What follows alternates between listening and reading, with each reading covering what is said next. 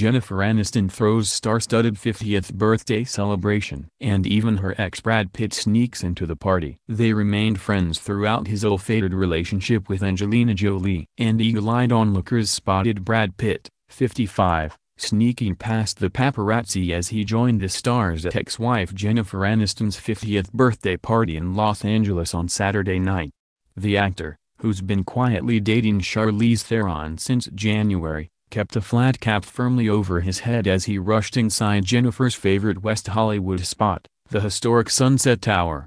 He wasn't alone, with stars including Katy Perry and boyfriend Orlando Bloom, chat show host Ellen DeGeneres, Gwyneth Paltrow, Barbra Streisand, Jason Bateman and Kate Hudson joining the celebrations. Jennifer's actual birthday is still 2 days away, but she was still game to arrange a soiree. Jennifer showed up to her own party as a stylish all-black jumpsuit with crisscrossing string backing. She and Brad divorced in 2005, though they've managed to keep up a cordial relationship in the years since. The two began dating after meeting on a blind date their respective agents set up in 1998. They quickly became the it couple of the early 2000s, with their every move making headlines. 2 years after they met, Aniston and Pitt married. Their marriage ended on January 5, 2005. The couple announced that they had formally separated. It soon emerged that he had begun a relationship with Angelina Jolie, with the actress later confirming years later that they fell in love while filming Mr. and Mrs. Smith in 2003,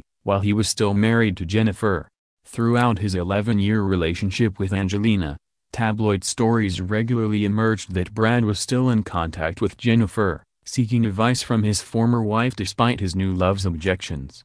And it seems that following Brangelina's nasty divorce, Brad may well have renewed his friendship with his ex. On Saturday, the exes had plenty of mutual friends to celebrate with. Katy and Orlando showed off their need for speed as they arrived at Jen's party on his gray Husqvarna motorcycle. Orlando wore jeans and a blue fleece-lined jacket, while Katy fittingly rocked a pair of shiny vinyl pants and an edgy leather biker's jacket. Funny woman Ellen DeGeneres was also spotted joining the birthday shindig. During the Dumpling Stars appearance on The Ellen Show, the host promised a special hour-long appearance for her friend on the occasion of her 50th birthday, but that didn't stop her from celebrating a bit early.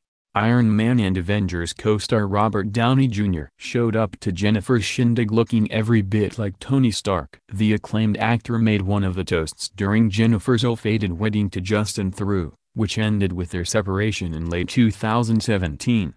Jason Bateman, her co-star in 2010's The Switch, stepped out of a car with a goatee, a rarity for the usually clean-shaven actor. Kate Hudson stopped by the birthday party in a shining black dress. The How to Lose a Guy in 10 Days actress recently appeared with Jennifer in the romantic comedy Mother's Day. There was also plenty of Hollywood royalty at the Marley and Me Stars Bash. Barbra Streisand and her husband James Brolin made an appearance. Diane Keaton arrived in her trademark fingerless gloves and wide-brimmed black hat. A smiling David Arquette, a figure from Jennifer's Friends days, made a special appearance. After he married her co-star Courtney Cox, the NBC sitcom's cast famously appended Arquette to all of their names to poke loving fun at their colleague.